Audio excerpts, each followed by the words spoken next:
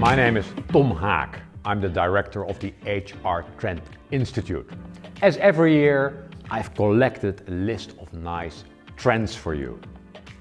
The overriding theme this year is from adaptation to transformation. In the last year, we have seen a lot of adaptation in the HR arena. We have shown that we were able to adapt. But now, 22 is the year of real transformation. The first trend on this year's list I've called Embrace Complexity.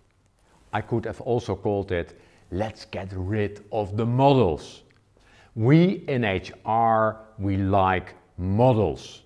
If you go to our website, you can see a collection, for example, of leadership models. We have collected more than 120. All those models look more or less the same. Models are helpful, but they also simplify the reality and sometimes too much. Let's embrace complexity, let's embrace diversity, and let's think on our own. Let's not think, oh, we should behave as that model. No, let's think on our own accord. Number 2, and I don't want to create a revolution, but it is called HR as activists. HR as activists. What we have seen in organizations over the last years, we have seen many things we don't like. There is abuse, but there are also other things that, well, we should not accept. For example, salary differences between men and women. The other way around, men and women. Salary differences that are not justified, but also between all other different groups. So there are things we don't like. We as HR should not be bystanders and looking at it, analyzing it, producing reports, saying to our management, yeah, it's not so good. No, we should take a standpoint and we should take action. And in that way, we can make workplaces a lot better. Trend 3. HR for the ecosystem or a wider scope. You often see that HR and HR teams are working for people on the payroll of the organizations. That is a too limited view. There are many other stakeholders that are important for the organization. Of course, there are candidates, we take those into account. There is the flexible workforce, but there are also the clients of the organization, the end clients. What do we know about the end clients and what are we doing for the clients? There are suppliers. And if you look wider, if you widen your scope, you could also look at your immediate environment. What are you doing for your villages, for your cities? And what are you doing for the wider society? Organizations are more and more part of a network and part of bigger ecosystems. So we could say, hey HR, make sure you are relevant in and for the ecosystem. Number 4, the end of the employee. What we have seen during the COVID-19 crisis, that employees have shown that they could very well act on their own, in their teams, far away sometimes from the headquarters and the managers controlling them. Employees and teams have experienced independence and they have experienced that they could be self-managing. This is the long-term trend. We talk still about employees as if we own them. How should we motivate our employees? Why do our employees leave? The end of the employee means that people become more independent and more equal to the organization. So an important trend to watch and an important trend to take into account when designing HR interventions. Trend number 5. It's very unfortunate that I'm not Mark Zuckerberg. I saw a keynote of him a couple of weeks ago where he talked about the evolution of the Metaverse. And what he could do is say, okay, I'll show it to you. It's not possible in this short video, unfortunately. But the metaverse is going to be very important in creating real, fantastic experiences for people. Sometimes it's called something like the 3D internet. I don't think that justifies it all, but it's connecting real experiences, virtual experiences, and making life for people a lot more fun and real experience. Big implications for people at work, and so start thinking, how can you use the metaverse to increase the experiences for people connected to your organization?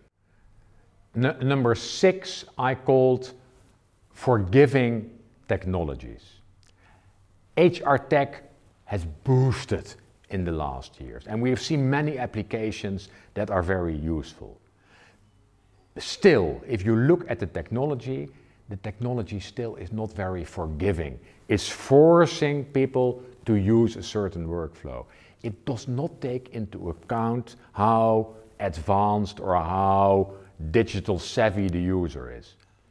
What you see starting is technology that is able to adapt to the people that use the technology. And I like that a lot.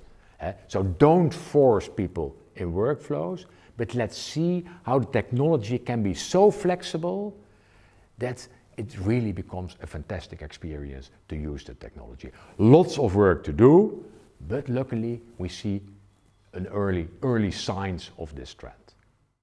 Number 7, recruiting for diversity. What I hate is the war for talent, and we still hear a lot about the war for talent. Oh, it's back again, the war for talent. We cannot find the people. The great attrition, people are leaving, we cannot find the people. If you look at the recruitment efforts of organizations, they generally are still looking very, very narrowly.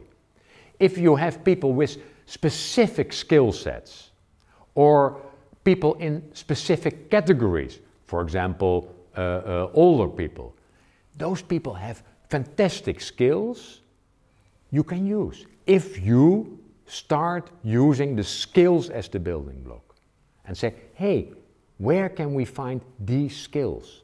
And are we really willing and able to attract people from a wider, diverse pool? So recruiting for diversity, very important, very helpful, and I don't believe there's the war for talent because there's an abundance of talent around us. Let's use it. Number 8, it's time for some real empathy.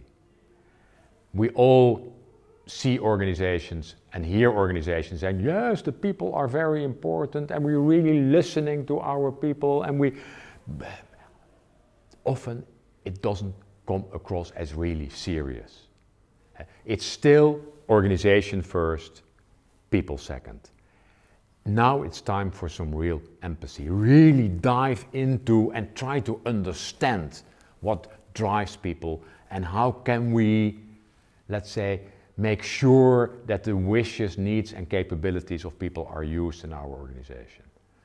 Study design thinking, and if you look at the design thinking process, it always starts with empathize. So 2022, let's show some real empathy as organizations and as HR in organizations. Another trend we see emerging is life coaching. There were times, a long time ago, that organizations said, well, we can't deal with other aspects of our employees. It's about the work and what they do in their private life and with their family and friends, etc. is not of our concern. That's changing.